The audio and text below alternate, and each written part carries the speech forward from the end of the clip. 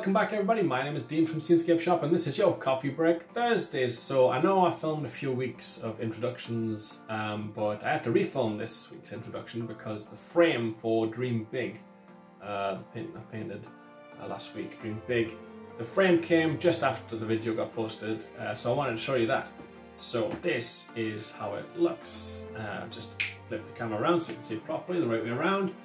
This is Dream Big. Wow, look at that. Isn't that special in its frame? Looks beautiful.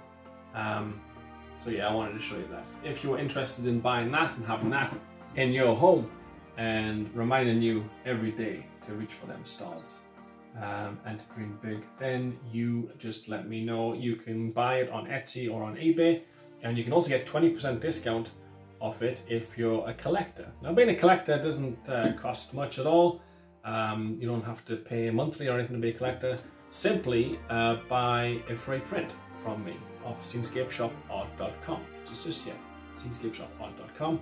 Once you go there, select one of 6 free prints, pay £3.90 postage and packing to make sure it gets to you safely and securely, and you're a collector. 20% discount for life of anything I do, whether it's a print, frame print, sign print, original work of art, or a commission as well. 20% discount is yours from that point on, including Dream Big if you want, so it's massive 20% discount on that. That's like a 50 quid discount on that painting just for being a collector, so well worth your while heading over there. You also get access to the other 5 prints as a digital download, so you can use it for backgrounds on your laptop or on your phone, and you get access to the range as it grows. It's just about to become a second range as well, so there'll be 12 pictures that you can access in the drive that you get access to, and from that point on we're going to keep on climbing and keep on growing and keep on building the range. So it's an ever expanding range. And you also get access to my Facebook exclusive group, my collectors group, where there's monthly competitions and extra content as well. Now, I've been working my way through those huge list of commissions that I've got ongoing, and I thought I'd film this one today and let you see it. The lovely Lewis, my patron and friend, wanted a picture of the wave. He saw Big Blue as a wave that I did a few years ago and wanted one for himself, so that's what I'll be painting today. Now,